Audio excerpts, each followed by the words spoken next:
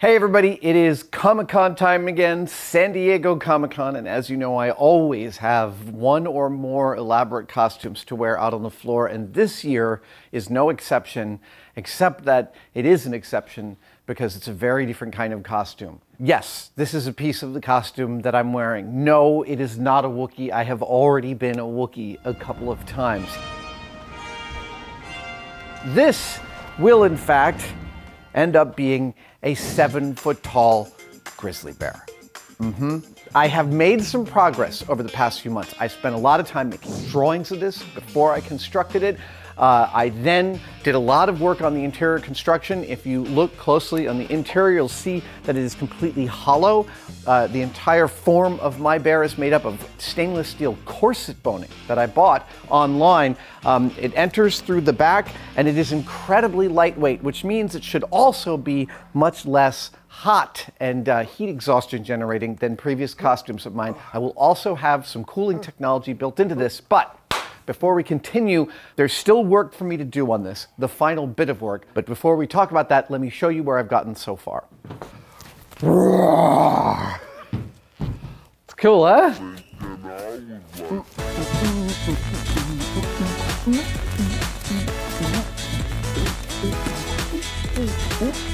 Okay, let's talk about it. As you can see, I have a large amount of my bear character totally done.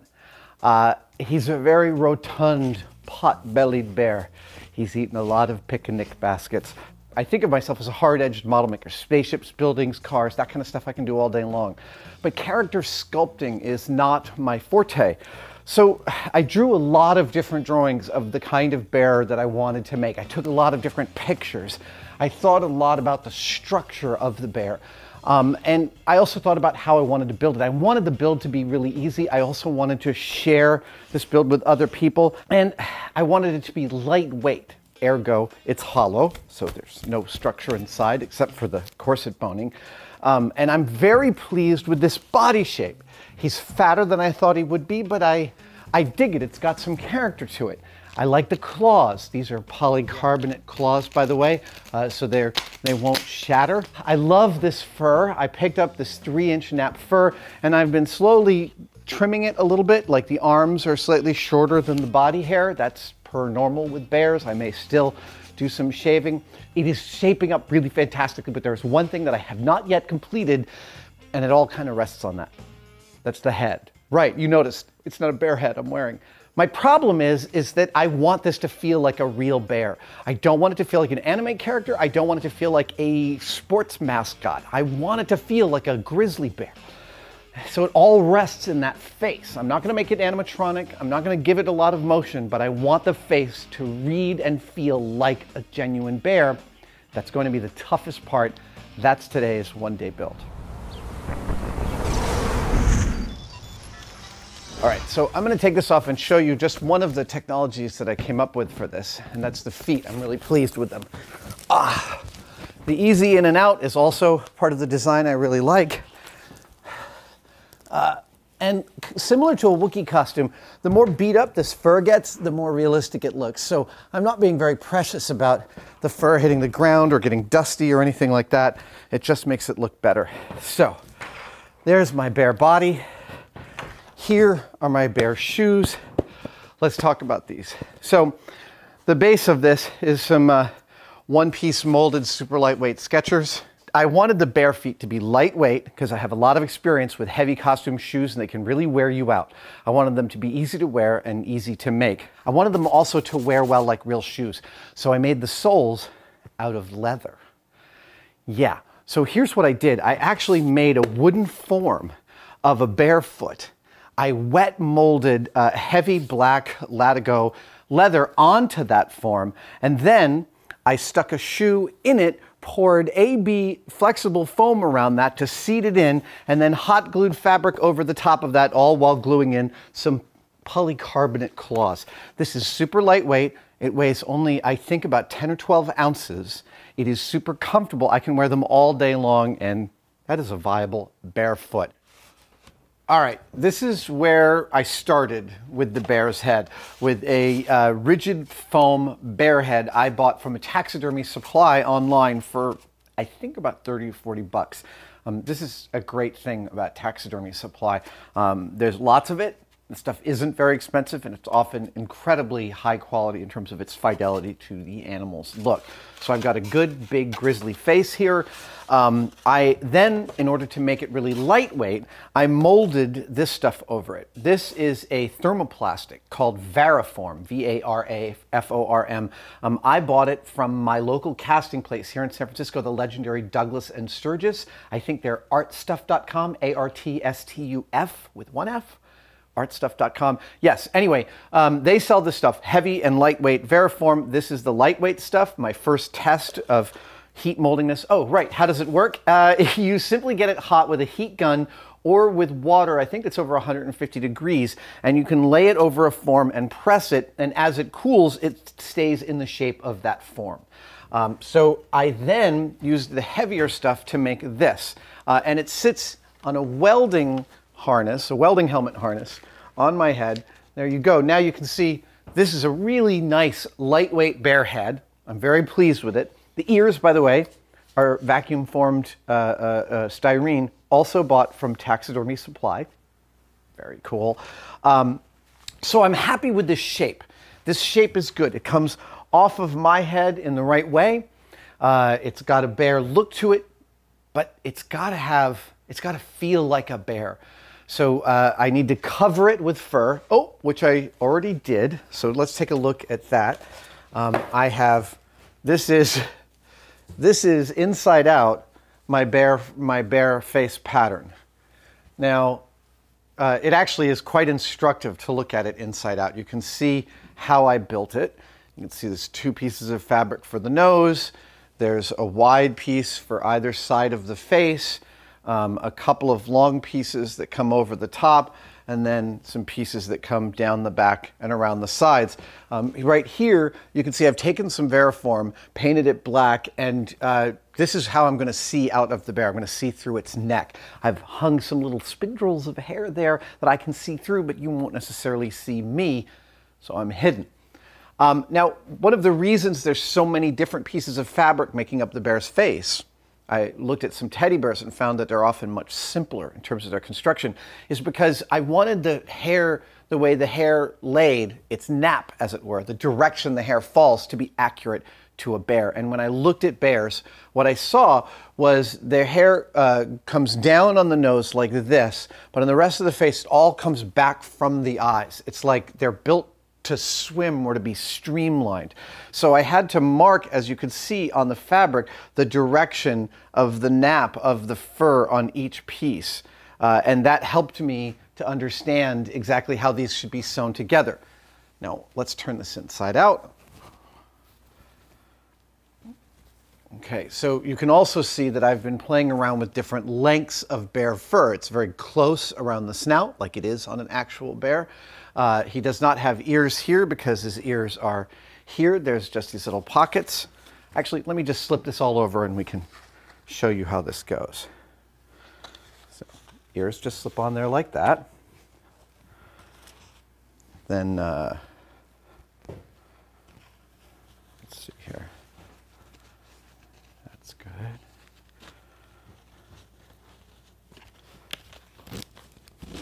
The thing I like about the Variform is it's very tough.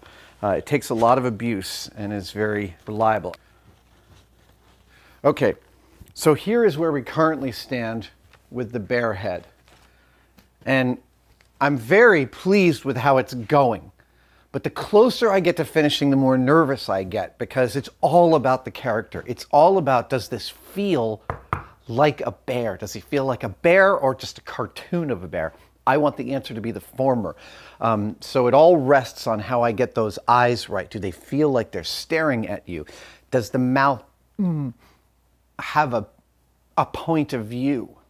I think that's mainly what I'm talking about here. I'm really pleased with how the ears look. I'll glue those in soon. The technology for looking through it works pretty well. Let's take a look here. There we go.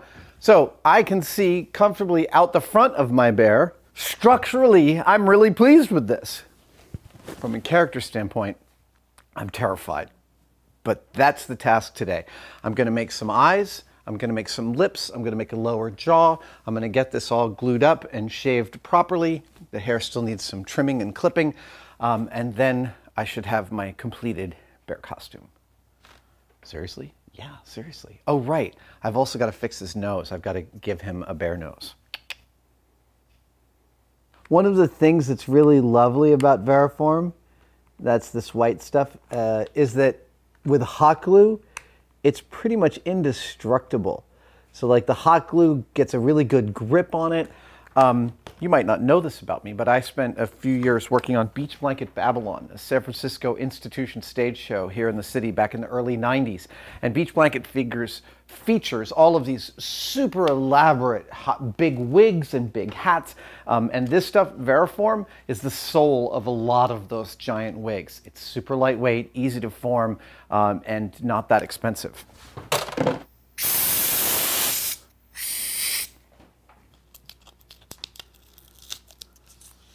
Okay, here we go.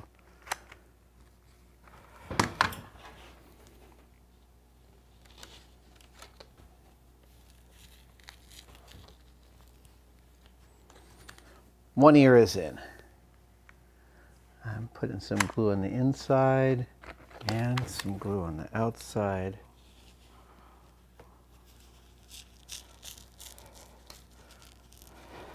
Okay.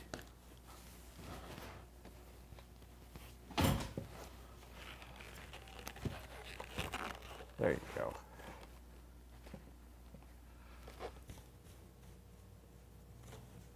I got to get his nose right, and I have a sample nose. Oh, this is actually a bit of inspiration that I've got here. It's a smaller bear skull. It's an actual bear skull, though. This was a present given to me by a girlfriend in New York many, many years ago, purchased at the Chelsea flea market. Oh yeah, I remember the Chelsea flea market.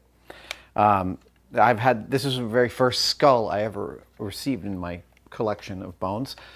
So it sits on here for some inspiration.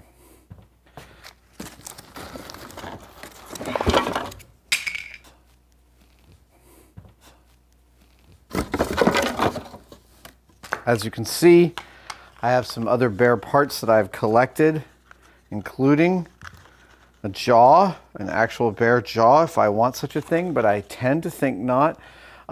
Here is a lower lip that I made. This is using some fur and some kit leather. So I'm going to tackle this problem in a couple of stages. First will be the nose and the mouth. There's a nose. First will be the nose and the mouth. It's actually not incredibly bad. I might be able to do better. Okay, so first is the nose, then the mouth. Then once I get the mouth right, then it's the eyes. That's in order of difficulty. The nose, the eyes, the mouth. This is one where I know I like to say that I start with the most difficult part first, but in this case, I'm starting with the easier part because getting the character right is really, really difficult.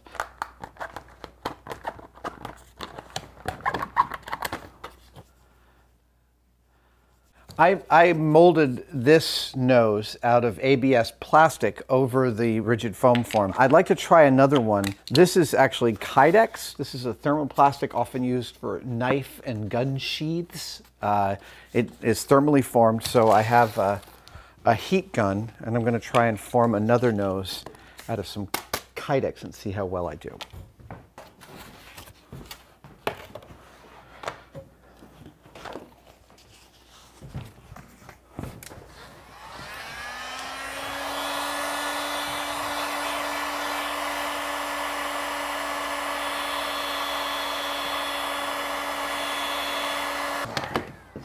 Soft. Let's see what I can do with it.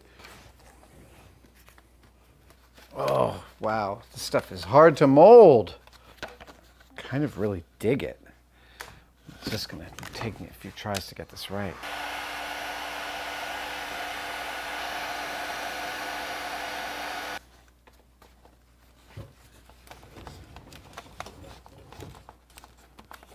I'm pleased. Yeah. Oh, that's great. I'm gonna try a second one so I have something to play with.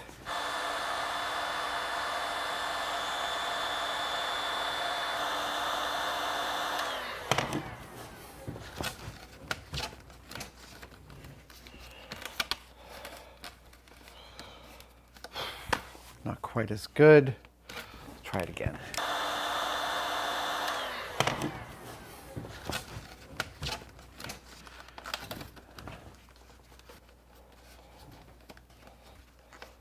Oh, I like that. I like that.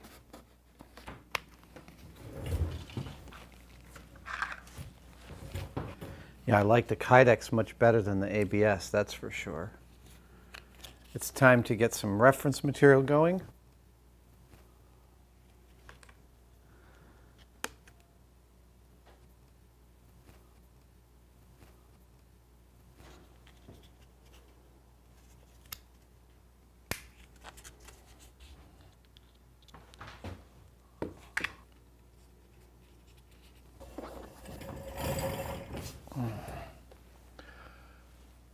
I'm not loving how the nose is laying down. It's distorted a little bit, but I can come back from that problem. That's a solvable problem.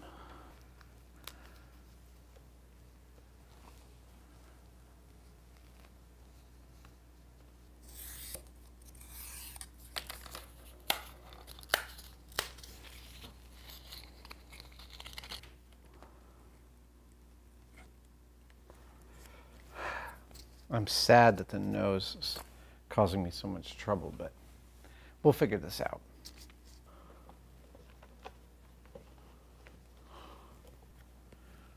Fabric over there. But I kind of like this. I kind of like this.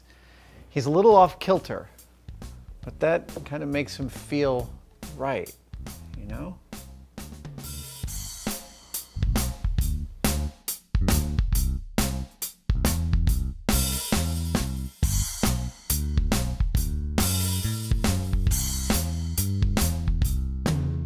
Now I'm doing most of this construction with a low temperature hot glue, and that's because I want room to move. I want room to undo things that I've done that I don't like. Like this nose, I gotta redo it. It's not working. So the low temperature hot glue gives me a little bit of flexibility in that regard. Thank goodness.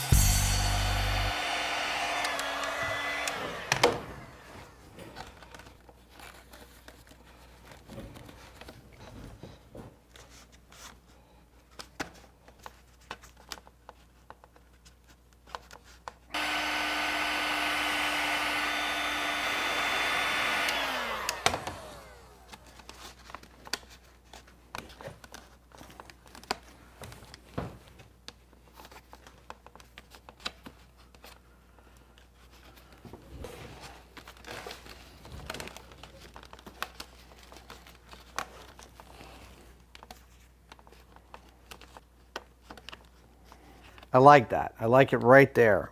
Now, how to get it to stay. I like how matte it is. I like the size of the nose. It looks pretty good.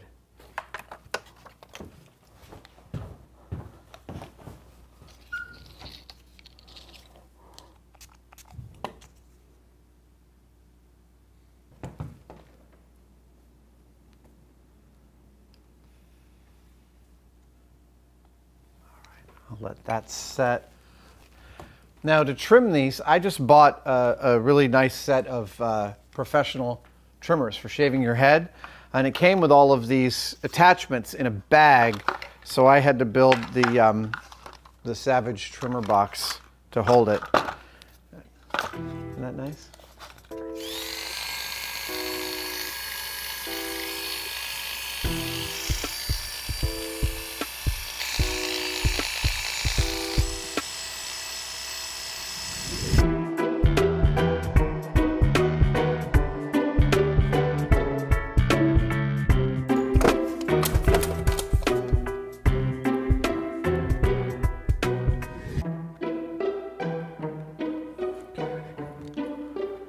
sit there and think about what you've done. While all of that is setting, let's take a look at the eyes, shall we? Oh.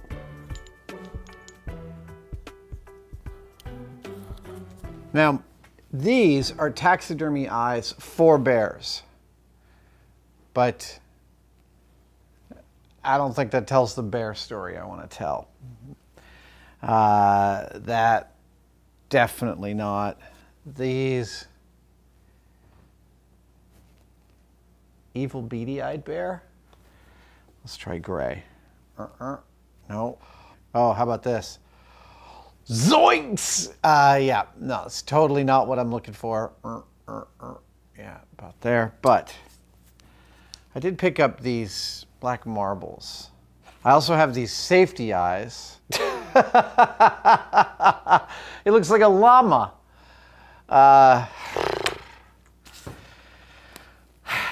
I think for the eyes, I'm going to figure out their position, and then I'm going to cut a slice, and then I'm going to make an eye with an eyelid.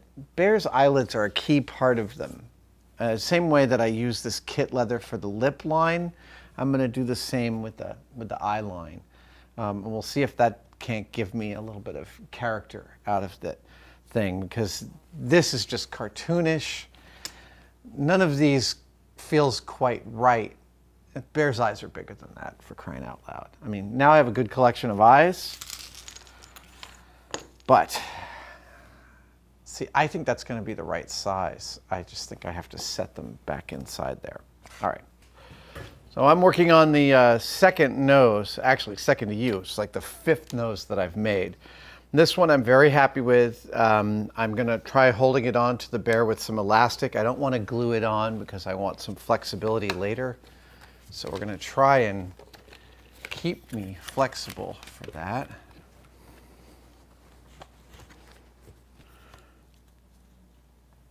Yeah, it's not under a high amount of pressure. It's totally adjustable. All right, now what to attach it to is the question.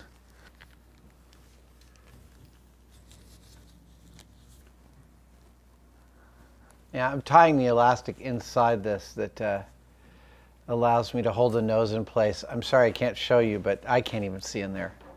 There's only enough room for my hands. Okay. All right. Bear. Bear is looking like bear.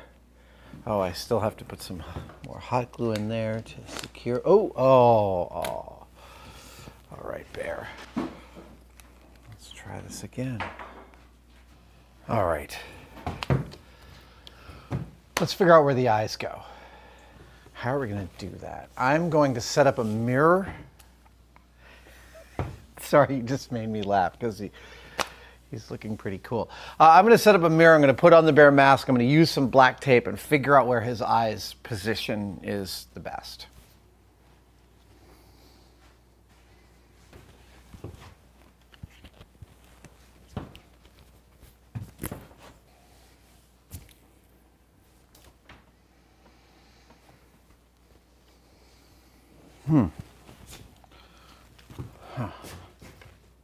I've ended up with the eyes pretty much exactly where they are on the bear head I was working with.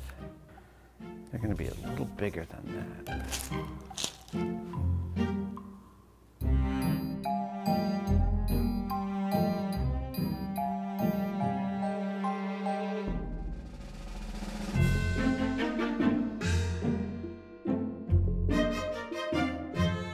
I'm discovering something really, really cool, which is that I'm sewing around the eye through the variform, and it's actually giving me a huge amount of control over the shape of the bear's face. I've been able to give him some sort of old bear wrinkles under his eyes a little bit, and I feel like that's very evocative from a character standpoint. I didn't expect to be able to get so much out of just using a needle and a thread, but that's what I'm doing here. Watch on this eye over here. I want to pull this up a little bit, so I come up above the eyebrow there with a little bit of thread. I come back down, and you'll see when I pull, the thread disappears, but I get a little bit of Get a little bit of eye action there. See that? Yeah, that's really nice. I think I've got a bear face there. All right, so one of the other things about bears is their hair isn't all the same color like my bear is right now. Their hair is many different colors, and there's usually some dark around the eyes. So I am going to give him just a little bit of spritz of dark at the eyes. This is a staple of film special effects, streaks and tips in a dark color. Now let's see if I can't give him a little bit of character, just a quick spritz.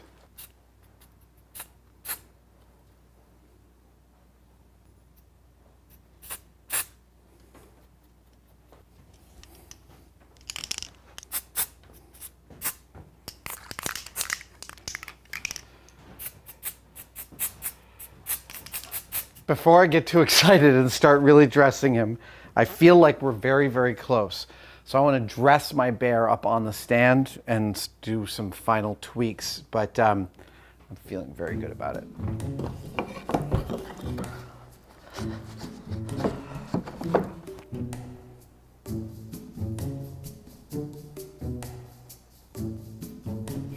Dudes! Dudes! He's a regal bear. Yeah. All right, so let's see.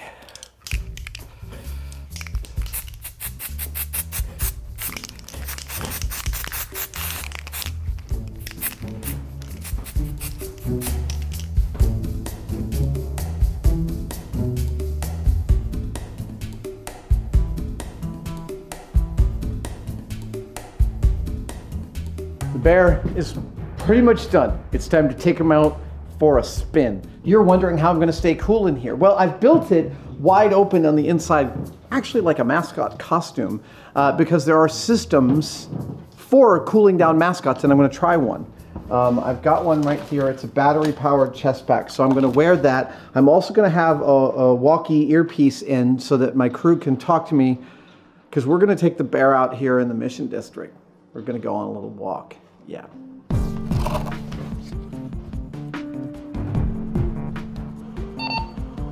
Test, test, test. 1, 2, 3.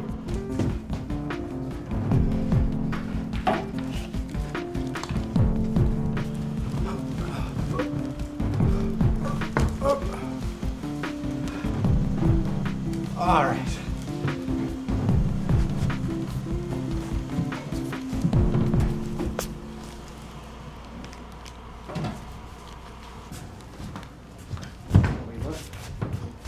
Wow.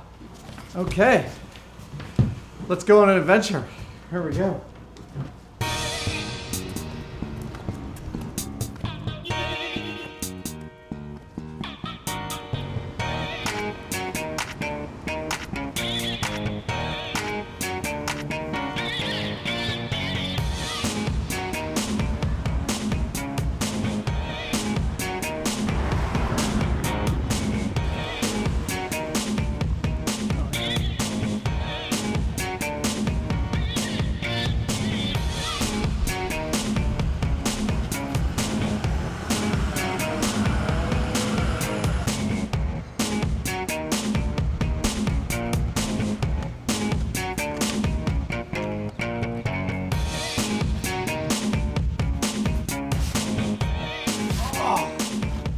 That was awesome.